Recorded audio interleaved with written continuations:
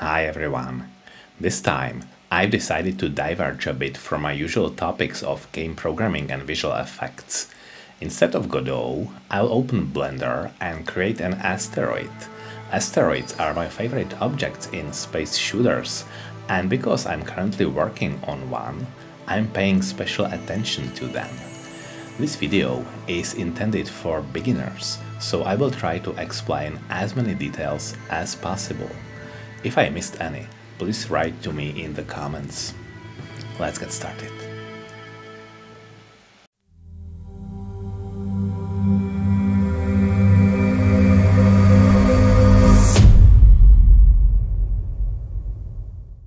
This is not the first time I'm working with modeling in Blender and then importing the finished object into Godot engine.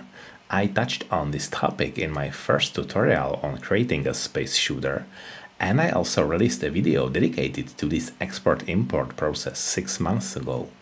However, enough time has passed since then to improve on what I didn't know before. Enough talk, let's open Blender. Please note that I am using the latest version of Blender, which is 4.1.1 at the time of recording this video. Upon launching, the standard scene with a cube, light and camera will appear, which I will delete. But before doing that, I will activate screencast keys, a very useful add-on that displays the keys or mouse buttons I'm currently using. And it should be right here. Let's click and press something. Yeah, it seems to be working. Great. So now I will press A to select everything in the scene and then X to delete. If you are not used to working in Blender, you might encounter a situation where you press a key and nothing happens. This is because Blender behaves based on where the mouse cursor is pointing. So if I, for example, aim it at this panel in the bottom right, pressing A does nothing or does something but not what we want it to. So make sure you move your mouse cursor in the main editor window. Now pressing A selects everything, pressing X and confirming deletes everything, and I press N to hide this side panel. Great! Now we have an empty scene into which we'll insert an asteroid. I won't model it manually vertex by vertex, as that would take unnecessarily long. Fortunately, there is another great add-on that is built into Blender, so there is no need to download and install anything extra. We just need to open Edit, Preferences, find the add-ons panel right here and type extra objects. And here it is. It seems it's already activated, so I don't need to do anything, but if you find that the checkbox is not set, just click it and the add-on would be activated. Very well. And it will add more objects to the standard selection. Let's make sure that our workspace is set to layout right here, and the mode is set to object mode. Okay, and now let's finally generate the asteroid. I'll press Shift A to add mesh and select the rock generator, and something is already here. Very well. As we can see, Blender has generated a new rock and also opened a new menu called Add Rocks right here at the left corner. If it's not expanded, just click on this label to expand it. This menu is essential for creating our asteroid, so be careful not to perform other actions until we are finished with it. Sometimes we might accidentally click outside the menu and it disappears. Fortunately, there's a way to bring it back, but only if we do it immediately. In the Edit section, find, where is it? Adjust last operation, and the menu will reappear. And the same can be achieved by pressing F. Let's bring it back again, and now, for example, let's play with the deformation. Yeah, this is definitely more asteroid-like. Please note that with every change of a parameter, the asteroid is completely regenerated. This is because we have the checkbox Use a random seed right here checked. If we turn it off,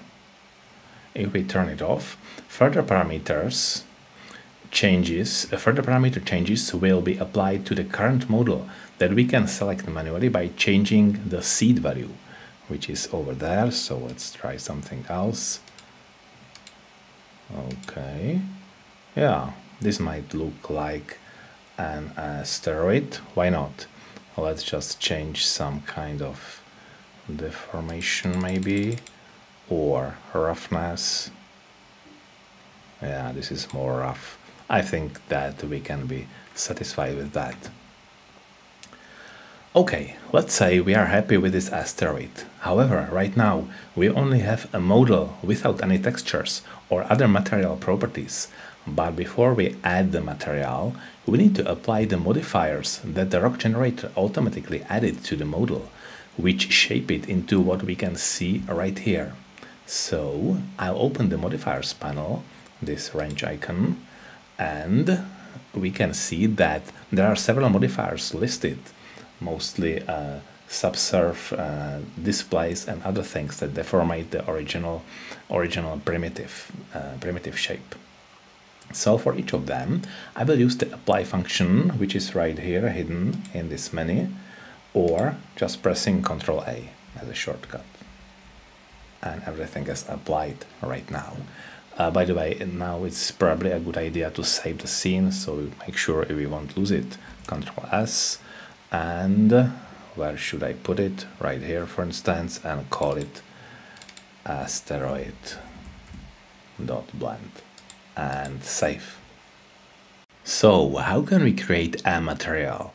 If we don't need our models to have intricate handcrafted textures, we can easily use freely available materials, of which there is a vast variety available today. I found this nice asteroid material on the website texturecan.com and downloaded its 1K maps, which are completely sufficient for our purposes. When I unpack the zip file, we can find several textures there. AO, where is it? Here, AO stands for ambient occlusion. Color is the standard texture color, sometimes referred to as albedo or diffuse. Height is the height map.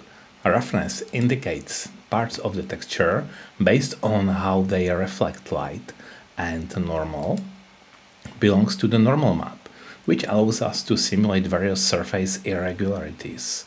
It comes in two versions, DirectX and OpenGL. For Blender, we will use the OpenGL version. Okay, that's quite a lot of files to manually assemble into a final material. We'll use another Blender add-on called Node Wrangler for this. If you never used it before, you'll probably need to activate it in Preferences. Okay, let's check it in Edit, Preferences, Add-ons, and it was Node Wrangler. Yeah, here it is. It's already set, so there is nothing I need to do right now. Let's add a material, which is done in the bottom right panel under the Materials section. I think it's already selected. Very well, let's click New, wait a couple of seconds, and the new material has been created. Make sure that it is a principled BSDF type. I will switch to the shading screen, where we have our asteroid preview and the basis of the graph, which we'll use to calculate the material for our asteroid. Over there, I'll select Principled BSDF node and press Ctrl-Shift-T. Okay, and let's find the folder where we downloaded the material. I think it was in Downloads and name was ground something. There it is. Okay, let's select all the textures we unpacked from the zip archive. As I said, we will need the not DirectX but OpenGL normal map, so this one, and then the rest. I'm holding Ctrl key and selecting the other files and pressing Principled Texture something, this button, and there we go. The whole, let me just expand it, the whole graph has been created automatically. Perfect. And everything is connected to correct sockets. Very well. If we want to see the asteroid with its material, we should switch here to the material preview, and it seems like I already done it before. So here we can see it and rotate it and see that it is not completely perfect yet, but we'll address that very quickly. Okay, so we have the model with the material, but when we scale it up a bit, we can see that the material looks a bit strange. Yeah, definitely. In places, the stone doesn't have the best texture, and sometimes even some kind of seams were visible, and so on. This is because Blender has created a graph that textures should be mapped using the UV coordinates. It is right here in the mapping section, UV to vector to mapping. But we didn't define any UV maps yet. We need to address this somehow. Basically, we have two options. Either switch to UV editing right here and create a UV map for this entire model, or we can use something else for texture mapping of the model.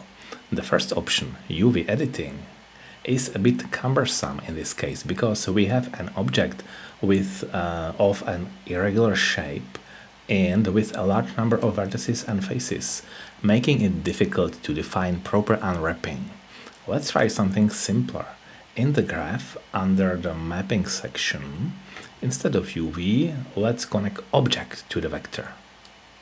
Yeah, this. Okay, something definitely changed. Let's take a look. So now we need to change the projection settings because, as we can see here in the textures section, the projection, it is right here, is set to flat, but our asteroid is definitely not a flat object, so we would be better off with the box projection. And let's do it for all these nodes. So ambient occlusion, then here we have base color from flat to box, and I will do it for the rest as well. Here I have a roughness from flat to box, then displacement, I think that was named the height map before, flat to box, and finally the normal map from flat to box. Okay, this is definitely a lot better, and it seems that there are still some small artifacts which we can try to address by changing the blend value. Let's get back to the top, and right here we have blend, which is currently set to 0. If I change it to 1, it should help with further masking various inaccuracies in the texture and other maps, and I'll do it for the other nodes as well. Blend for everything to 1. Where is it? Here, and sorry, normal map, blend to 1. Let's zoom out. Okay, I would say this is quite a nice result.